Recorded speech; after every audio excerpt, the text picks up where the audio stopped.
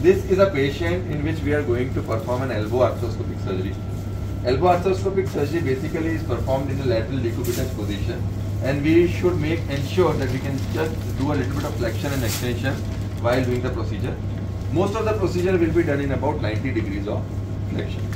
Now, as far as the elbow joint is concerned, the most important thing you need to take care is about the nerves, because this is one joint where the nerves are very close to your portals. So you should be very, very careful and should be very particular in the surface marking of your nerves. That is number one. And whenever you are making a portal, you have to just make a skin portal. You do not make a deep portal with the knife, and you can just dilate the portal with your artery.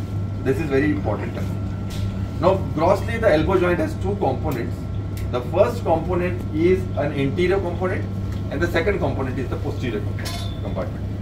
The interior compartment of the elbow joint is you actually have two portals. One is the proximal medial portal and proximal lateral portal. Now, the important point is all your portals for the interior compartment are more safer proximally as compared to distally. This is for both for medial and lateral. So your portals should be more proximally as compared to distally. This is specifically true for the lateral side, because on the lateral side, the nerve, the radial and the PIN nerve will be closer on the distal aspect. So it is better to make your portals more proximally. So for the anterior compartment, if we talk, you can make proximally anterior-medial portal first, locating, and you have to go anterior to the medial intermuscular septum to go into the joint initially, and then you can make the lateral portal under vision, and that too you have to try to make it more proximally as compared to distally. So if you talk about the lateral compartment, you can make a proximal portal, you can make almost a lateral portal, but the distal lateral portal is an unsafe portal, and if you can avoid it, avoid making it. So distal lateral portal usually you should not make.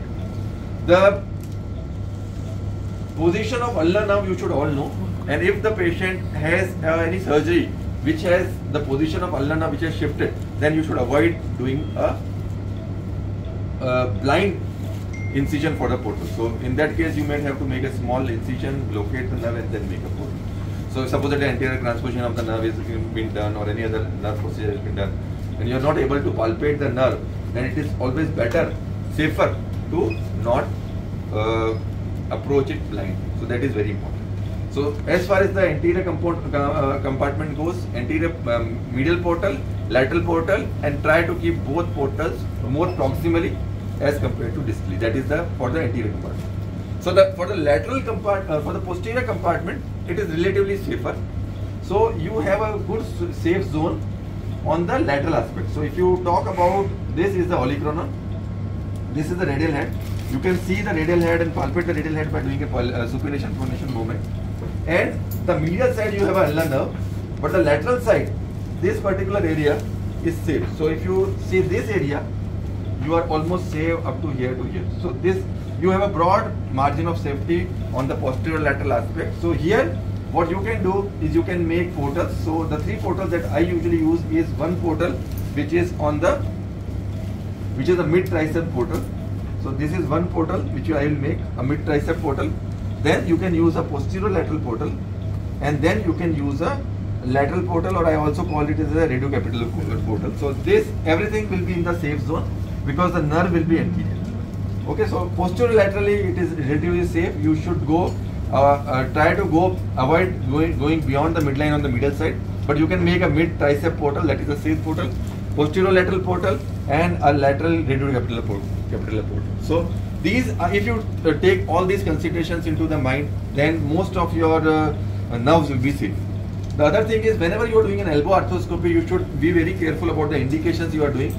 So don't jump on to very heavy or very, very difficult indications initially, because there is a documented chances of nerve palsy, which is much more in elbow as compared to any other joint. So you will need to search out your indications and do it accordingly. Okay, so let's start with the procedure. When we start the procedure, we will first inflate the joint with 20 cc of saline. So, and again, this we have to do it in the posterior lateral compartment, because this is the safest part. Now, this is